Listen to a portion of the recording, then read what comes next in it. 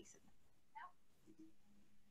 Okay, so we've now loaded in the trajectory file, and here we go. So let's just make this. So this is our simulation system. And so one of the things that is really crucial about visualization is just knowing how to actually represent your system in such a way that you can understand it.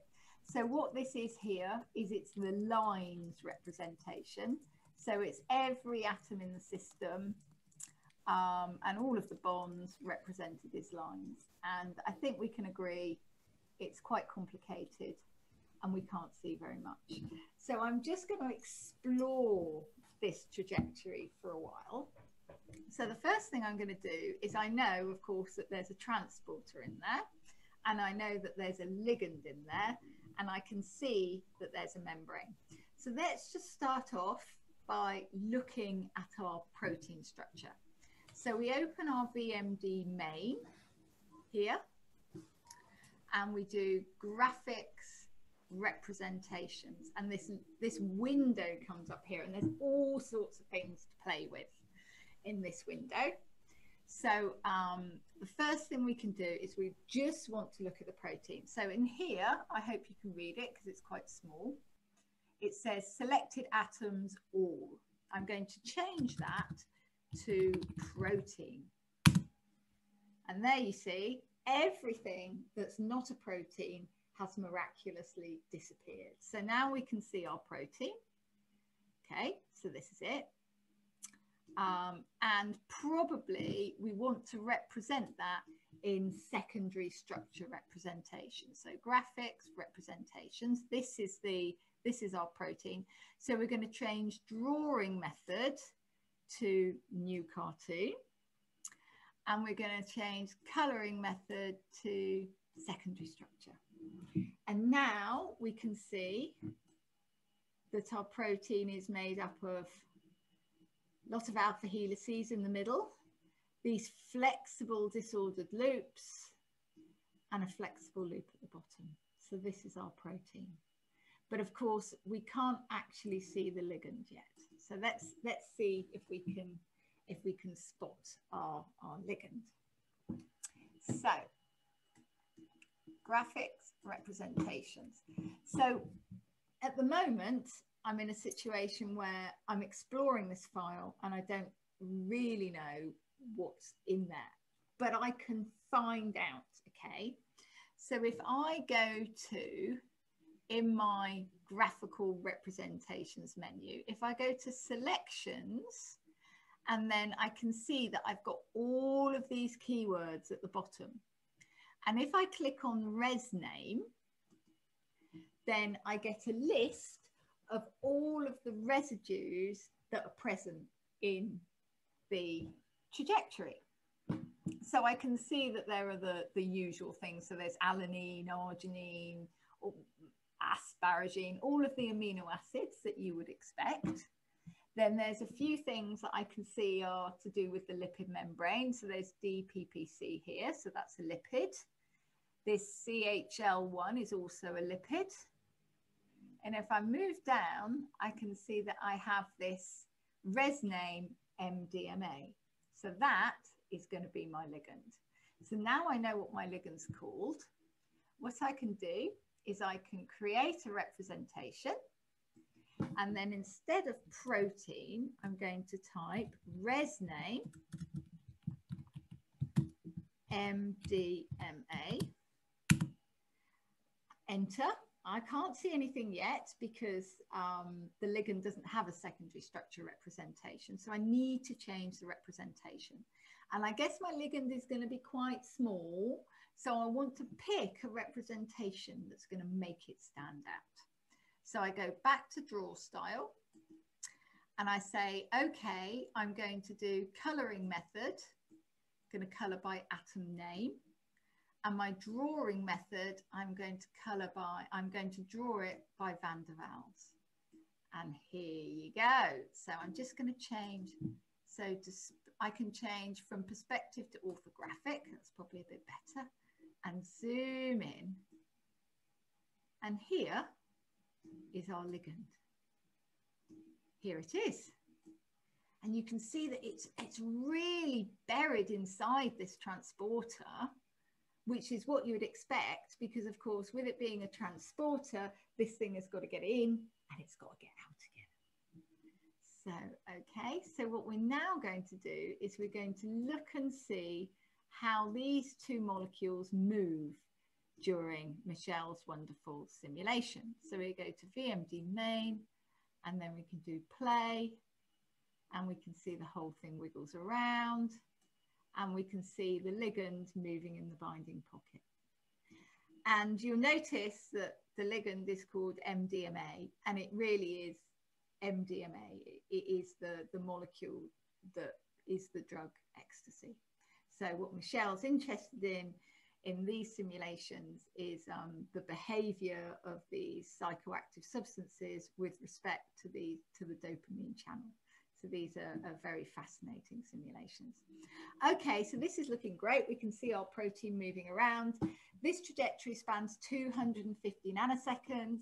Because it's for SlimMD, it's been slimmed down. So each snapshot is about, it's sampled about every 100 nanoseconds. So we've got like, sorry, every nanosecond. So we've got about 200 structures in here, I think. Okay, so now because it's moving around so tortuously, I'm going to do something to make it easier to look at. So graphics representations again. Now we go to the trajectory tab. And in here, you can see that it's got this trajectory smoothing window. And so if I just smooth it, don't know if you can see, I'm going to zoom in. You can see that now that just for the ligand, the dynamics has been smoothed out so that it's a bit easier to look at. And now we're going to do the same for the protein. I can click on the protein structure and we can smooth it. And now it's a lot easier to see what's going on. So let's just zoom out. So if we watch the trajectory, we can see that as we might expect, the center of the protein that's made up of lots of alpha helices is relatively stiff, but these loops up here are extremely dynamic. But this isn't wobbling around in space as much as I would expect for something that looks like this. But of course, we're not surprised about that because something's missing from the visualization. We haven't yet got the lipid membrane. So now we want to put the membrane back in. Okay, so let's create a new representation. And this is going to be not, so we just want the membrane. So not protein and not res name, MDMA. And we're going to have to change the draw style. Let's do something straightforward. Let's color it by name and let's make this lines. Wow, here we go. So here's the lipid membrane put back in and we're going to smooth that because that's better. So now we can see the protein in the center and all of the lipid molecules on the outside. Now, I'm no expert in membranes, so this is one area of expertise that I'm more of a nucleic acids person. So one of the things that I might be interested in, because I don't know a lot about lipids or membrane protein or the composition of membranes, is I might want to know, well, you know, how many different types of lipid has Michelle got in here and how has she constructed her bilayer? So one of the ways which I can do that, let's just stop the thing, okay. Graphics representations. So this is my line that gives me the membrane, not protein and not res name MDMA. So I'm going to go to the draw style, and instead of colouring it by name, which colours each individual atom in accordance with whether it's a hydrogen, an oxygen, etc., etc., etc., I'm going to make this colour by res name. And now all of the lipids with the same name are coloured in the same way. And this is going to give us now we're going to be able to see what the composition of our membrane is. And it's really complicated, right? So here's our transporter. Here's our membrane. And you can see that there are quite a few different species in here. And the other thing you can see that's very interesting is that the top layer of the membrane is not the same as the bottom layer of the membrane. So it's asymmetric, which is very, very beautiful. Okay, so we can also now, another representation I like to use to get a feel for the texture of biomolecules is we can go main, graphics, representations. So here, instead of representing this as lines, I'm going to be quite brave, and I'm going to represent this as quick surf. Now, just a note of caution to everybody. So in VMD, you've got the option to represent things as a surface. And what it does is it rolls a hypothetical sphere over the surface of the biomolecule, and so it gives you this idea of a Van der Waals surface. But the actual surface, which is a couple of options down from where I am now, that is very, very, very expensive. And if you click on that one, it might freeze your computer. So I do recommend quick surf for dynamics, because the surface one is quite slow. Okay, so quick surf. And I'm going to change this to, I just want something else.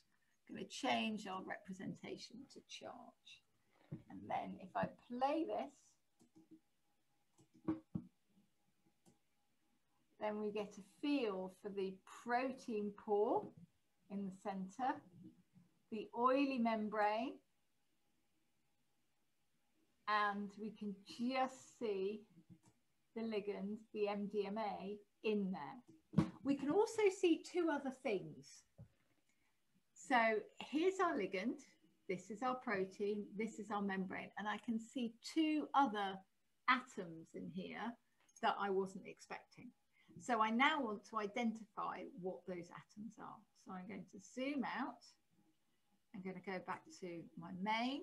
I'm going to stop the simulation from running. I'm going to get rid of this the membrane just by double clicking on that so it disappears. And now I'm going to look for those other residues that I couldn't quite see. Oh, I know what's happened here. Okay, I'm going to have to turn this back on again because, okay, so I can see them, but can I get at them? Okay, so here are these two other atoms that I don't know what they are. So if I click on one and click,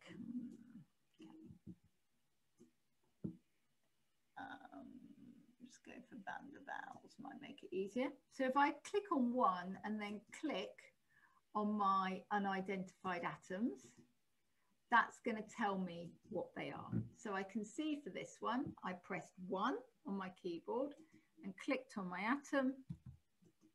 I can see there's a label here, SOD, that's sodium. So this thing here is a sodium ion.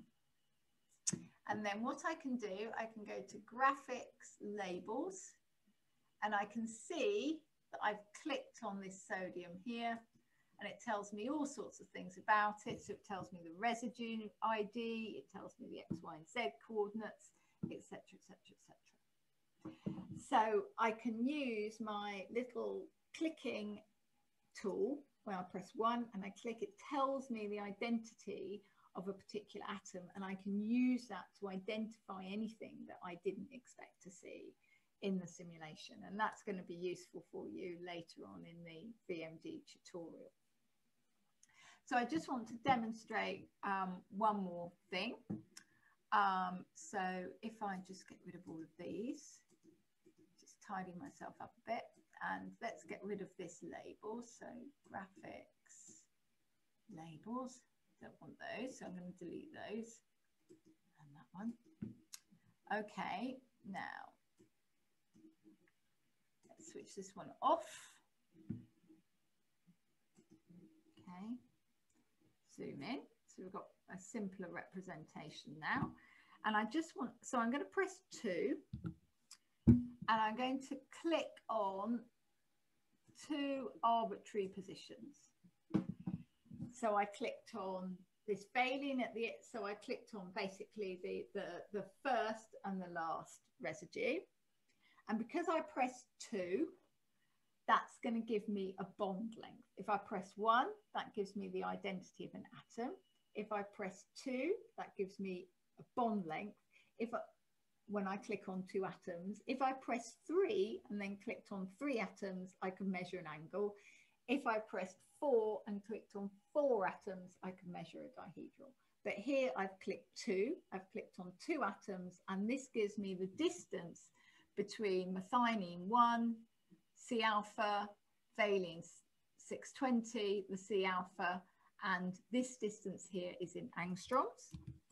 And if I now play the simulation, you'll see that this distance changes as a function of time. And I can do graphics, labels. If I click down here, I can get bonds. I can click on this and I can do graph.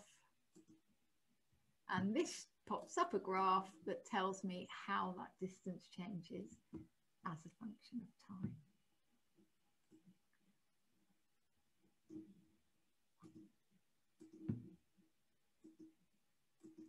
So that is a very, very quick tour of VMD.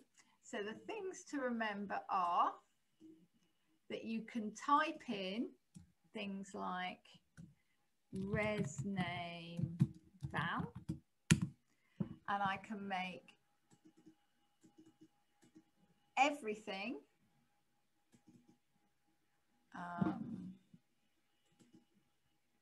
I can make all of the valines van der Waals, and I can make all of them, for example, if I go to color ID, I can make them all lime green. So this is how we select things and pull things out of the structure so that we can visualize them. We can measure distances, angles if we want to. We can also visualize the hydrogen bonds. So I can do in the protein, create rep, hydrogen bonds, coloring method. I like hydrogen bonds to be yellow. And those lines, let's just make them a bit fatter. So these yellow lines are all of the hydrogen bonds in the protein. And if we press play, you can see they flicker on and off. Okay, so